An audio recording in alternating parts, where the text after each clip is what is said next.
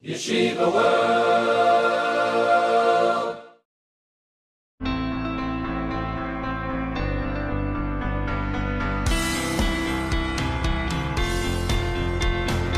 With Mid-Council's help, we are able to pack all these bags, and we have this massive distribution tomorrow. We're going to serve over 300 families with food for Pesach. We're here at the largest ever kosher for Pesach food distribution right here in Borough Park.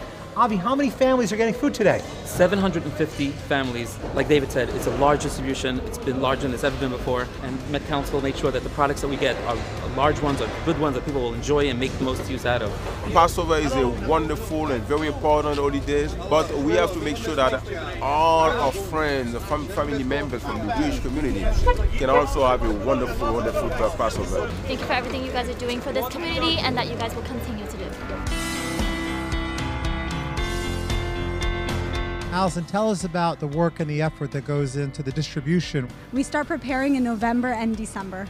We work together with major kosher food distributors and vendors. We work with them to get the best product, best quality at very good prices. Rachel, I noticed that when we look at the food pantry, people can pick their exact items. Is this the first time that clients can do that? Yes, this is the first time that clients can get exactly the food that they want. We even hear clients say, well, I want this and not that, food we always gave in the past. Now they get exactly what they need. I want to thank the JCC and Met Council. They are really making a difference in our seniors and communities' lives. Whenever someone reaches out their hand for help, they're there to grab it and to help. So during the Passover holiday, there's no better time to help others who are in need. Thank you to the Met Council for believing in the Rockaway community, and we need partners like this and partnerships to continue to make sure that our community gets what it needs. There are a lot of people that obviously can't afford to celebrate the holiday of Pesach, and we fortunately have the ability to provide food for all the residents. You'll see over here a half a dozen cars behind us.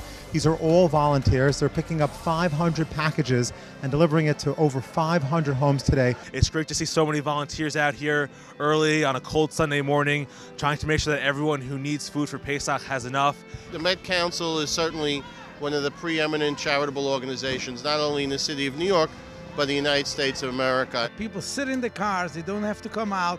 Nobody sees who is picking up the food.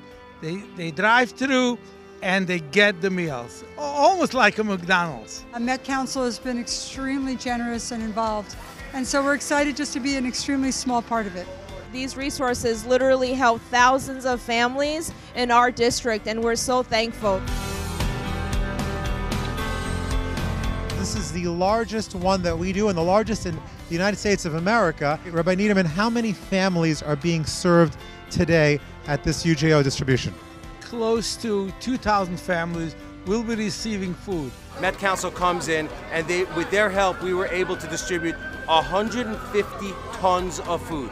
This is going to be a beautiful Yom Tov for so many people because of what Met Council has done in our community. Met Council is very important, and I am asking people if they have something to give to survive, other people to help the Met Council to survive too. So please remember all this.